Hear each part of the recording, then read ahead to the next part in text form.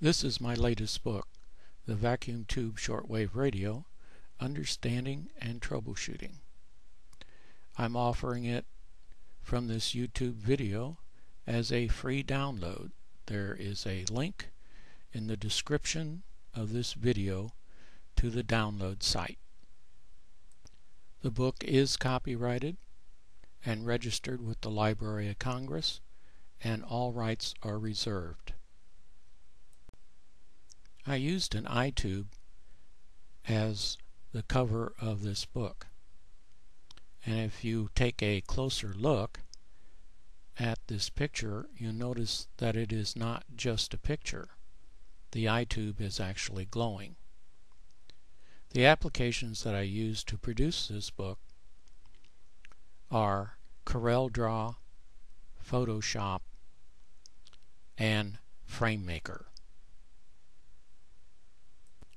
I have produced it as a PDF file, which I believe will make it extremely useful to anyone interested in these old radios.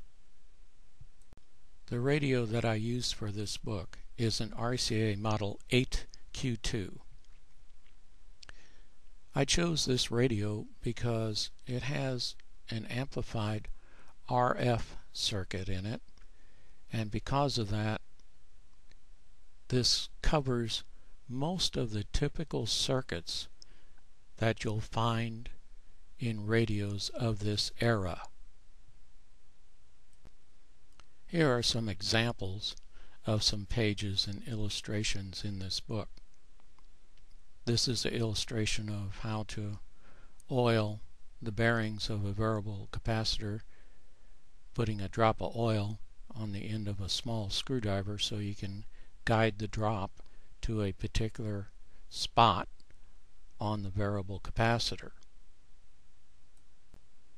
Here is a drawing of a couple of tube types that are used in this radio, with all the parts labeled and a description of the tubes of that type in the radio. The book describes every circuit in the radio, starting with the simplest circuit, the full wave power supply, working backwards through the circuits toward the more complex circuits like the IF detector, the oscillator, converter, and the RF amplifier circuits.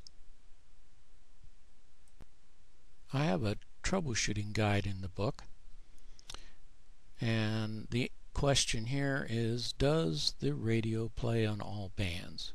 If the answer is yes, refer to chapter 11, and there's a couple of pages there, and you can click on those and go there immediately. Like one of them would go to aligning the radio. And if the answer is no, there's another question. Does the radio play on any bands? And if the answer is yes, you would continue on below the two lines there. And that particular set of lines is the beginning of that subject. That was a very quick run-through of the book. It contains 212 pages, and I hope that you use the book and enjoy it.